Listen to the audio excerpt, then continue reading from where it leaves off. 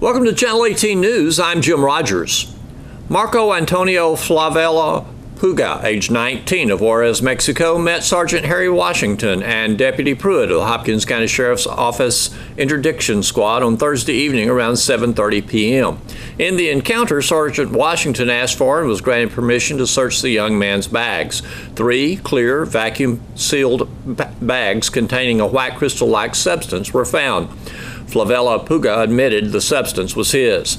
The substance tested positive to be methamphetamine. He's in Hopkins County Jail charged with possession of a controlled substance, penalty group 1, more than or equal to 400 grams. Blake E. Radke, age 38, of Broken Bow, Oklahoma, was driving a Kia at 61 miles per hour in a 75 mile per hour zone. He was traveling Interstate 30 in the left-hand lane at that speed without passing another vehicle or making a left turn. When stopped by the Cumbie police officer, it was noted that Radke had a glass pipe commonly used to smoke marijuana sitting on the center console. Radke was asked if anything illegal was in the vehicle, and Radke handed the officer the pipe. Asked about other illegal items, and Radke said no. The records check showed that Radke had multiple arrests for drugs and theft. A probable cause search located a black zipper glasses case behind the center console and the rear seat on top of some tools. The case contained another glass pipe commonly used to smoke methamphetamine and a clear plastic bag with crystal-like substance that tested to be methamphetamine. Radke is in Hopkins County Jail charged with possession of a controlled substance, penalty group 1, more than 4 grams, less than 200 grams. He's being held on a $20,000 bond. A draft policy to implement state law allowing concealed carry at Paris Junior College was recently reviewed by the Board of Regents, and plans were made to appoint an at-large regent to represent Lamar County. With the passage of House Bill 4276, PJC may now restructure the board to include Lamar County. Discussion centered on taking applications for an at-large regent position to represent the county. Dr. Pam Anglin will finalize a form for applicants to fill out. PJC elections will be held on even-numbered years, so next regent's election will be conducted in November 2018. PJC received at the recent Texas Association of Community College Business Offices annual meeting the Billy Hibbs Safety Award for exemplary safety practices, resulting in the lowest loss ratio in 2015-2016. They were awarded this for the best worker safety record among all community colleges in Texas. What's up, Bo? Hey, Joe. What's going on? What? Debbie Bohannon, and I own this. Yeah, I bought it in 2006. Started out as Studio 222, but I didn't realize at the time that everybody would think it was a hair salon. So recently we changed it to That Recording Place because that's what everybody was calling it. And they'd say, you know, that recording place downtown. So I just decided to call it that. And what is it exactly you do in here? Right now it's mostly rehearsal space for bands, for local bands. And we do some recording when people want it, so. Okay, we're sitting in here on a Sunday afternoon. Is this a regular occurrence? How often do bands come in here to practice? I have this band, Mother Mammoth, every Sunday. And I have the Muddy River Band rehearses every Monday and Wednesday, and a Ricky Taylor Band every Friday night. And those are regular rehearsals for them. Describe the building to me. It's over 100 years old, and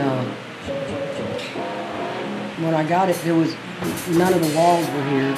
We had enclosed the front to keep the street noise out, and then we built an isolation booth for vocals and a control room for the recording and mixing processes. And the rest of it is glorified storage right now. How difficult was it to soundproof this room? Actually, it was really easy. We worried about street noise and train noise at first, Yes, because you're sitting on Main Street and you're 2 blocks away Two from the blocks train from the track. train track.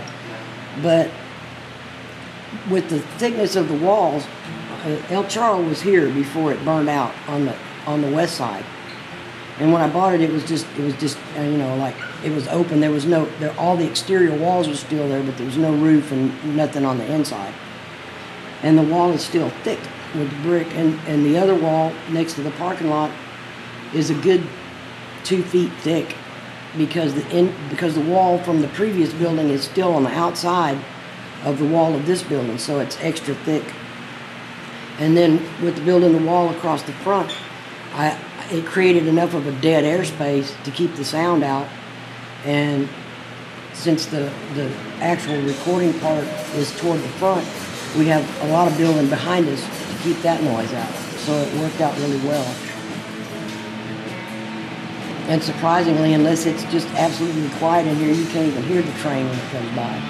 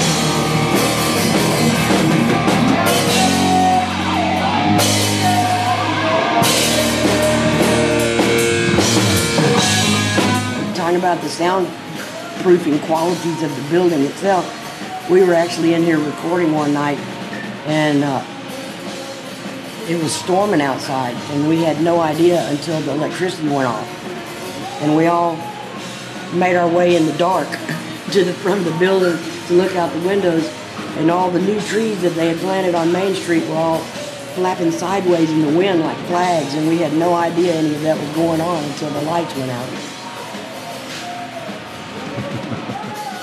That was the most surprising occurrence that I had, not knowing that everything outside was blown away while we were in here.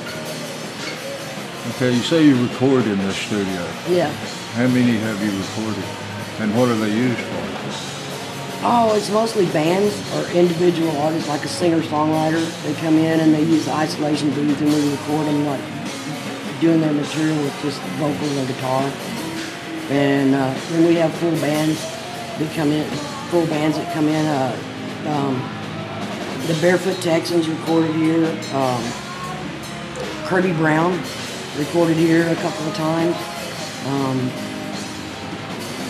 Seth Underwood with the Muddy Rivers Band that's here on Mondays and Wednesdays has been recording his band. He brings his own equipment, which is what a lot of people do now. They have their own digital audio workstation or Pro Tools on their computer, and mostly what they need is the space rather than for somebody to actually record them, because they have their own computers and hard drives and stuff like that. So it makes it easy for me. I just rent them the space and they come in and do their thing.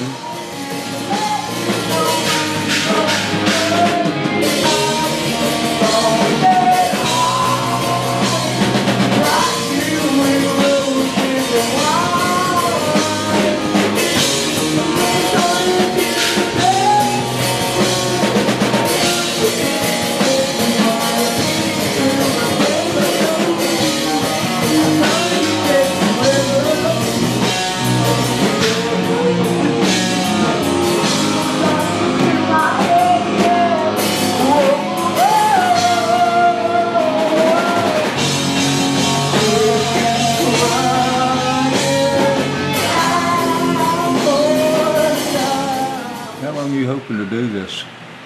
Till I can't. Just till I can't do it anymore. Do you have any time available if somebody wanted to rent this? Oh, sure. All they need to do is get a hold of me. How would they do that? Just call me. 903-268-4250 is my cell phone number. And just give me a call, and we'll set it up however they need it. Here's Don Julian with sports. As the Wildcats football offensive coordinator, Matt Young finds a lot to like about 7-on-7 football. The Wildcats played 14 games during May and June. Coach Young says the players develop camaraderie. He says when it's 120 degrees on the turf, players that go through that together can't help but get closer. Coach Young says Wildcats players learn how to communicate. He says unlike other teams that use dads or former players as 7-on-7 coaches, the Wildcats players are on their own. They coach themselves. Coach Young says it makes the players communicate to find answers. He says they have to talk to each other to make adjustments. Coach Young says 7-on-7 is beneficial because of the sheer number of reps that players experience. He says there is no telling how many times or throws that Case and Goodson caught out of the backfield while being contested. Coach Young says that can't be simulated. He says that also goes for receivers such as Simeon Taylor or Landry Tyson. Coach Young adds quarterbacks Ryan Humphreys and Decorian Young made a lot of throws while reading the defenses. He says they got more reps by far the past 2 weekends at state qualifier tournaments than they will during the entire summer. Coach Young says 7-on-7 is invaluable for players getting confidence in a play or coaches getting confidence in a player. He says players pick up little things that help them better understand football. Coach Young also sees benefits for Wildcats defenders. He says there's no telling how many times cornerback Connor Bergen batted down the ball on go routes as offenses were picking on him. Coach Young says Bergen has developed confidence that will serve him well this fall. Coach Young also cited defensive back Cortavius Pruitt, who moved to the defensive side of the ball this spring after playing receiver last year, and who gained confidence during the 7-on-7 season. Thanks for watching Channel 18 News. Have a great evening.